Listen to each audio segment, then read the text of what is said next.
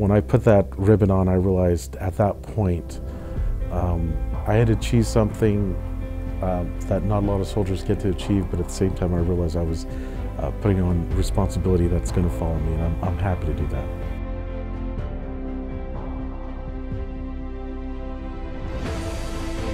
No matter how someone treated him, he remained true to himself. And he took care of his people, regardless of his environment, his situation. He dug deep and powered through. We are professionals, non-commissioned officers, leaders. They need to be the type of leader that can just get absorbed in the formation and automatically make that formation better just by their presence alone. So they have to be resilient, perseverance.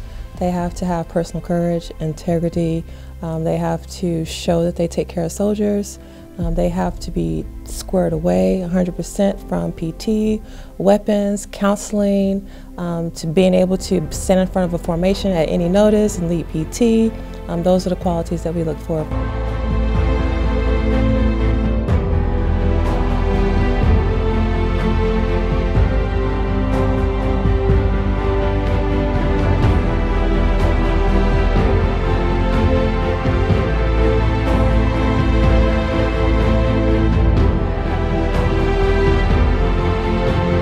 For the leader that just wants to keep getting better at leading.